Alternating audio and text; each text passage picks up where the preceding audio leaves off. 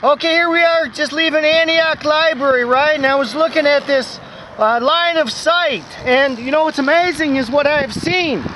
We drove over and we passed Joanne, and now it appears that some kind of Hamburger King or whatever is manifested here in the sand, right? And I think it's got to do with the ladies were saying at the library, Matt was putting neon in the 3D printer. Now, what exactly does this mean? Well, what happens is this giant spine has seemed to grow, right? Look at how it just manifests out in this direction, right?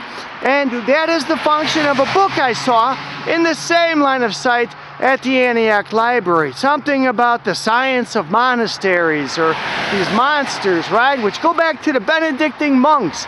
And what is crazy is they say that a pituitary gland gets overstimulated, creates a tumor, and the bones continue to grow.